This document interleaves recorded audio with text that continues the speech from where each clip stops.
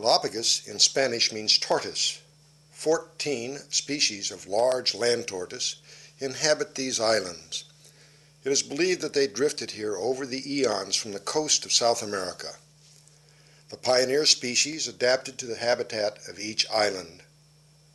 Hunting of the tortoise by sailors and whalers almost drove the populations to extinction.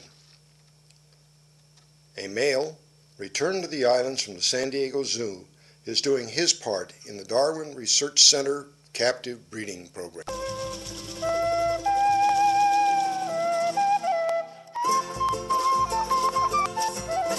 Reptiles are the dominant fauna of the islands.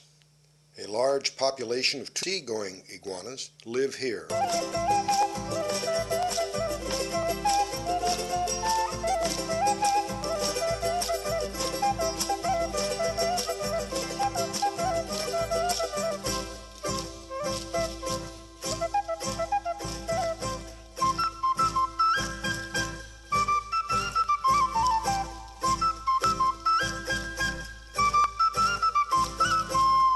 Lizards account for another large portion of the native fauna.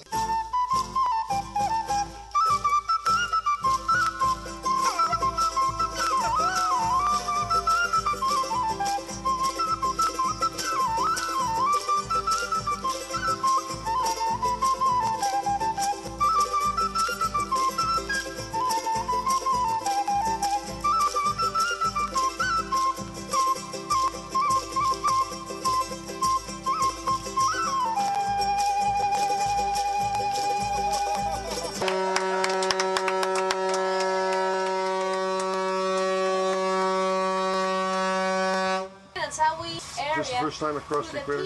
Absolutely. And the outside eggs. The archipelago formed when mantle thinned because of the interaction of 3 of the world's tectonic plates. This created a hotspot producing a vast smooth flow. Each major island is formed by a shield volcano with the exception of Island Isabella, which is made up of 6 shield volcanoes. Throughout the islands, ropey or pahoehoe lava beds exist, with sections of clinker or lava also being numerous. Faulting occurs in the archipelago, resulting in the seafloor uplifting, such as Island Roca Redondo. Most avian visitors to the Galapagos are seabirds. The land birds seen in the islands are mostly endemic, having strayed onto the archipelago and then evolving into new species. Darwin used 2 classic natural selection brood groups to prove his theory. They were the Darwin finches and the Galapagos Island mockingbirds. The Darwin finches evolved into 13 species from the blue-black grassquick, which came from South American continent.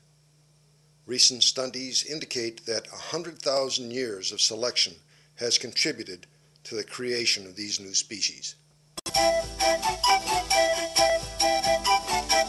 The birds in the video, the Galapagos pintail, yellow wren, Galapagos dove, 4 different mockingbirds, and the Galapagos hawk are all endemic to the islands.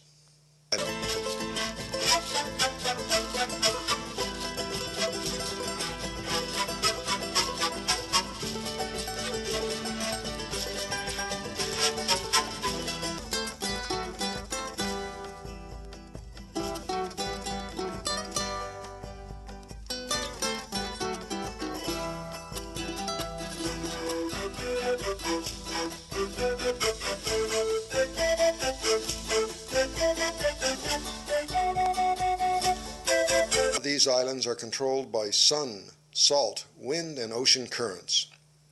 The climate and ecozones are determined by each island's placement in the 7 currents which interact with the archipelago. The 7 habitat zones are influenced by altitude, prevailing winds, volcanism, and hydrology. On the coast in the pahoehoe and lava, tough cactus hold their own in a hot, arid landscape. On the water's edge, white and black mangrove seeds find space to settle and germinate. These saltwater shrubs are land builders, breaking down rock through root and chemical action.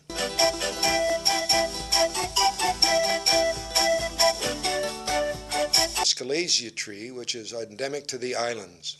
These trees are located higher up on the mountains, receiving a lot of water from the eternal drizzle called garua.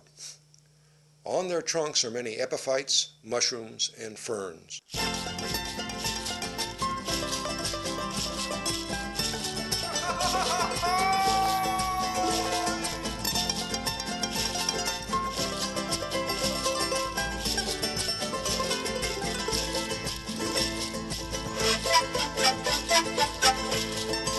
A treat is seeing the dramatic vermilion flycatcher, which has a range from Utah to South America.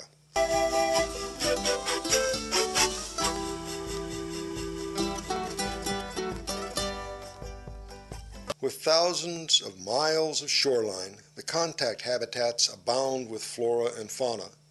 California sea lions and fur seals breed and rear their pups here.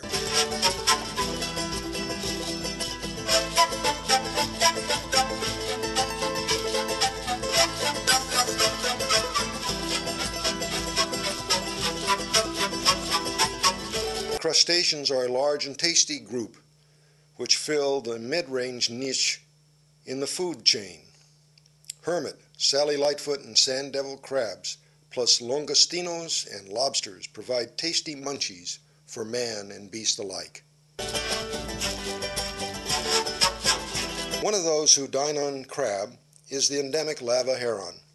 This dusky member of the family Ardeidae is well adapted to the mangroves and to the lava shoreline. Another member of the Ardeidae family is the yellow-crowned night heron, which stalks the shores of the island.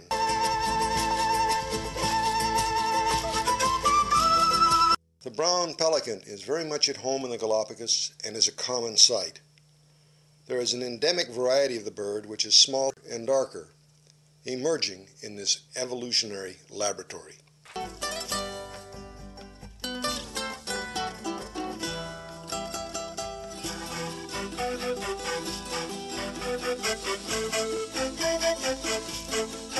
The islands are in the range of the colorful American oystercatcher.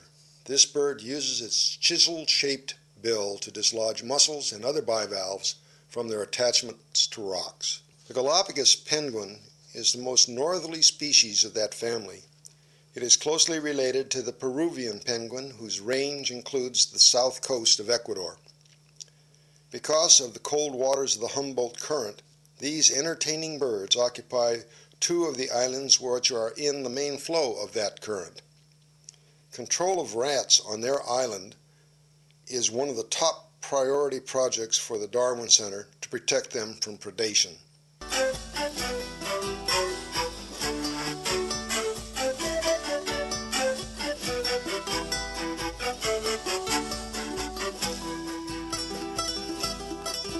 Endemic wingless Galapagos cormorant has found that fishing along the shores is so successful that they have lost their ability to fly. Through selection, this species is moving its muscle power from flight to diving and swimming. Three species of boobies, the Sulidae family, use most of the archipelago as a rookery.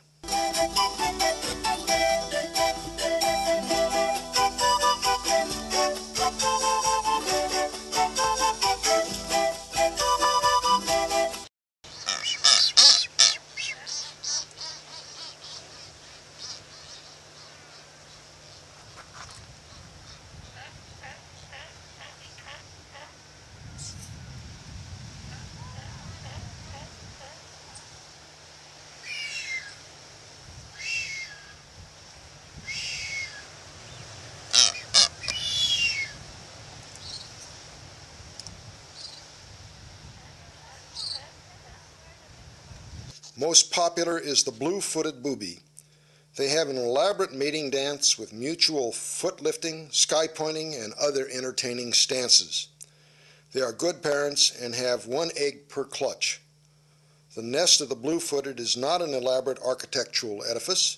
It usually consists of just a ring of guano. Their streamlined body, large webbed feet, sharp-pointed bills, and short triangular wings make them a spectacular sight when they fish. They often dive from great height, then chase their prey underwater.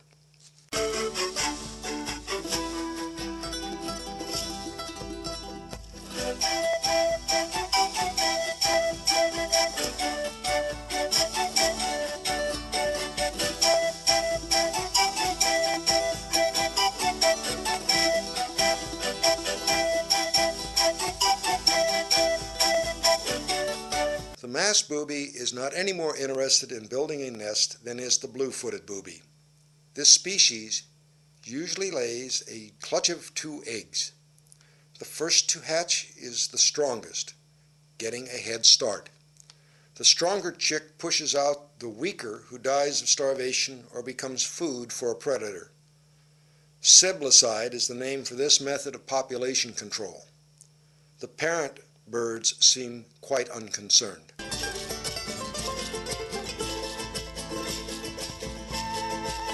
The red-footed booby is the master architect of the Sulidae family on the islands. The male courts by bringing twigs to his prospective mate. The two then fashion a functional but not necessarily elaborate nest for their usual clutch of 1 egg. The chicks shortly after hatching are fairly independent, and it is surprising that they are not preyed upon by their neighbors, frigate birds, from their next-door rookery.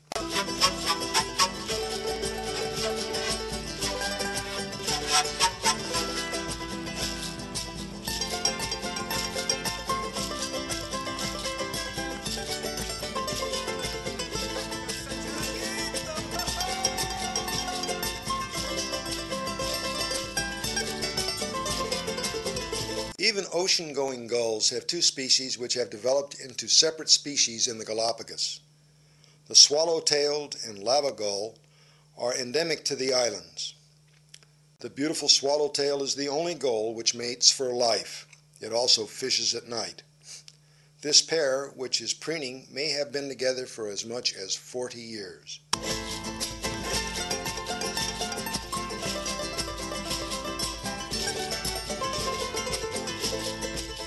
Our goodbye bird on this tape is the frigate bird, which inhabits all the western tropic oceans.